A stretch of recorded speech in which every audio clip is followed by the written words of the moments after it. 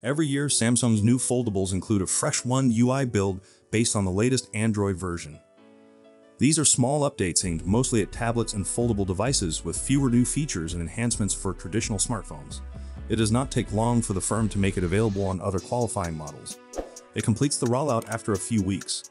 With One UI 6.1 now available for practically every qualifying Galaxy phone and tablet, all eyes will soon turn to One UI 6.1.1, which will be released in July for the Z Fold 6 and Z Flip 6. However, as with previous mid-year One UI updates, version 6.1.1 will primarily target Samsung's flagship phones, foldables, and tablets. One UI 7.0 is the next One UI update that Samsung will make available to the public. Android 15 will include One UI 7.0, which will be available on the majority of Galaxy phones and tablets released in the past 2 years. But when can we anticipate One UI 7.0 to arrive? Based on the release of One UI 6.0 and One UI 5.0, we believe that One UI 7.0 will be available for Galaxy devices in the second part of October. We normally expect Samsung to release big new One UI updates sooner each year. However, the corporation may be unable to do so this year. That's because One UI 6.1 took longer to release for eligible devices than One UI 5.1 in previous releases.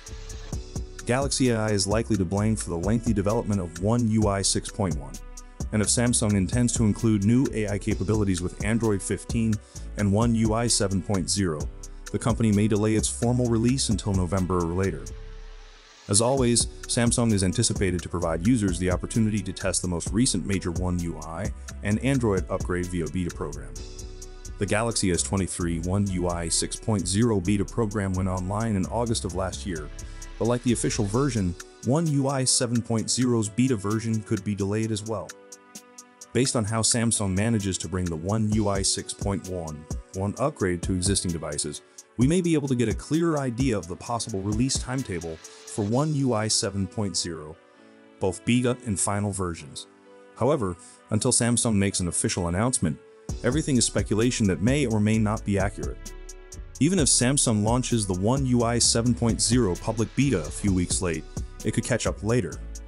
The corporation could accelerate the development of the next One UI version to ensure that the stable upgrade is released on time. Last year, it spent nearly 3 months testing One UI 6.0 before releasing it stable in late October after 9 beta builds. Samsung might do the same task in less time this year to compensate for the delayed beta launch. As before, the S24 series should be the first to receive One UI 7.0, both beta and stable builds. We'll keep a watch on Samsung's community forums for new clues and release dates. The company has traditionally limited its One UI beta programs to 7 countries: China, Germany, India, Poland, South Korea, the United Kingdom, and the United States. It remains to be seen whether more markets will be added to the One UI 7.0 beta this year. Android users have been eagerly awaiting satellite connectivity for iPhones ever since Apple introduced it. Finally, it will be released as part of Android 15.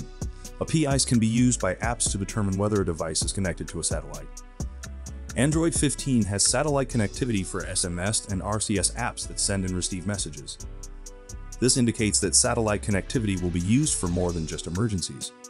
When you share or record the screen in Android 14 or earlier versions, it will capture everything on the screen.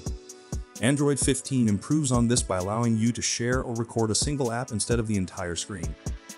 Too many consecutive alerts from a single app can be unpleasant, which Google attempted to address with the notification cooldown function.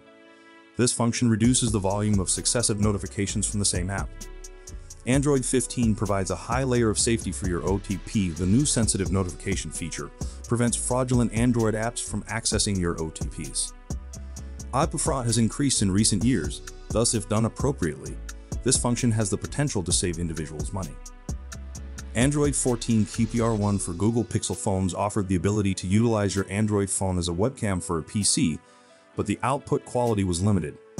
Android 15 addresses this issue by introducing a high-quality webcam mode that turns off power optimizations. This feature was discovered in Android 15 Developer Preview 2, where a new HU icon shows in the camera view.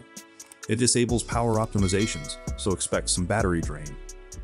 Android 15 will allow you to completely stop keyboard vibration.